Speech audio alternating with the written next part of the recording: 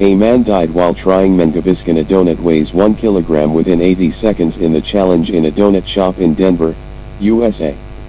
Travis Malouf, 42, died on Sunday, April 2, 2017, morning local time because they cannot breathe after something blocking his throat. He had previously participated in a large-sized donut eating contest, Julia said Adelstein, an eyewitness, Tuesday, April 4, 2017. In this challenge, Voodoo Donuts shop promised to give free donuts to anyone who can solve the challenge.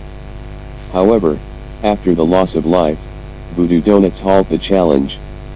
Reported television station KUSA-TV. Julia Adelstein said the visitors were very excited when lining up at Voodoo Donut Shop, a donut shop based in Portland, Oregon. Stores are known for their creativity, creating different types of cake donuts that sell grain at a price of $3. As he was standing in line at the store just before it closed, Julie heard a store clerk makes an announcement and asked the visitor encouragement for Malouf. The man then cut it into 2 large donuts and began eating it.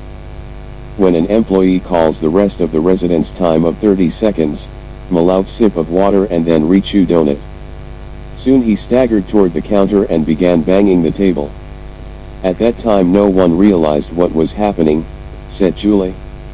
Malouf still holding the rest of donuts when she walked away from the counter, his face turned blue and collapsed. 2 visitors then tried to help while waiting for the arrival of the medical team.